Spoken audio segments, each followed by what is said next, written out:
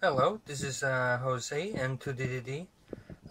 Previously, we had this little orange box, a little portable QRP 10 watt, and but I wanted to show today a little goBox that I made for a radio club, for the New York Hall of Science Radio Club, and is housed in a Pelican storm case, the IM2435. That one is for. Let's just skip the words and see what we got here. So we got a clock and speakerphone, external speaker. We got the microphone which we can hook on the side, and we have IC7000 with the tuner, HF, VHF. We got the signal link. This is the output for the signal link, and the input for the cat control, as well as the CW key. To release the CW key plug, you gotta press this little red lever. It's got a 325 amp out ports on this, and this one is a battery in connection. So if you have a battery, an external battery, you can plug it in, and the relay switch will auto switch into the battery power if the power supply goes off. So let's just plug it in. This is for the ground that goes here. Let's just plug it in real quick.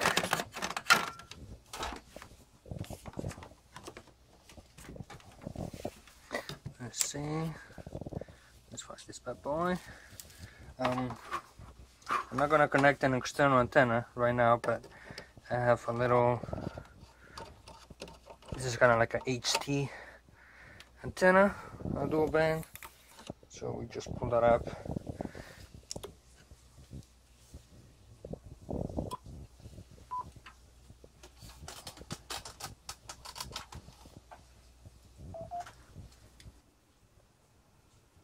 Alright, so let's do a quick test.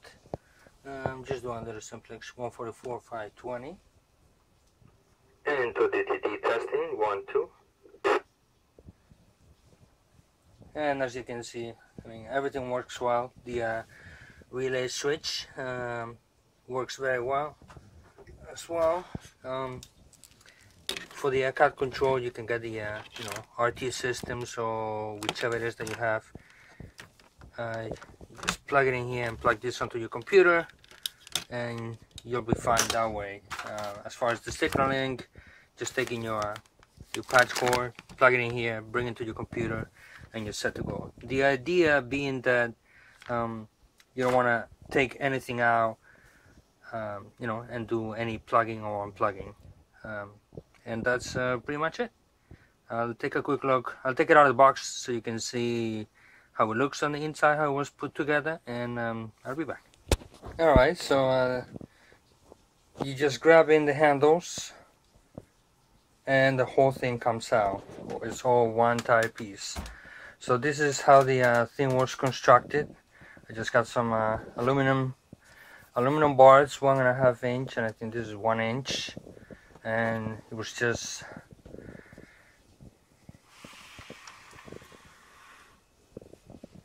so basically the way I did it was I got that 1 inch bar and bend it kind of like a O shape. I just left this on so that there's some flexing so that it fits tight into the box, and you can see some of how the thing was put together. After having this one, I just had a 1.5 inch going across.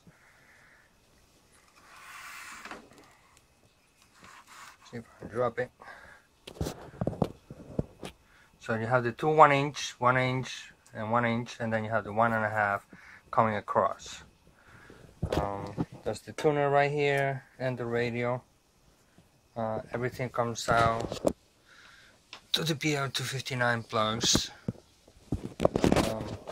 We have a rig runner with the cable out. So we have the rig runner, and this is the little switch that transfer the power if you connect the battery, if you lose power. Connectors custom made, and you have the thing here.